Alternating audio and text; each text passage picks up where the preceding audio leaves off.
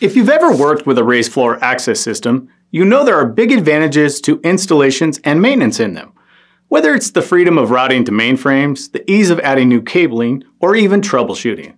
There are obviously still code requirements that wiring must be accessible, any opening protected against foreign debris, and the floor itself must be of approved construction.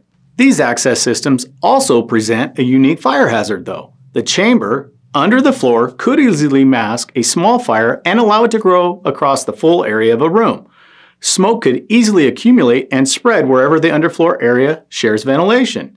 If the conductors or devices used in the installation emit toxic smoke when burning, the smoke spreading in the chamber under the floor and to any connected ventilation system would present a deadly hazard. Because of this, the 2020 NEC addresses these increasingly common arrangements by setting up two requirements. The first is they must have an automatic fire suppression system where the underfloor IT wiring is installed, which is more permissive.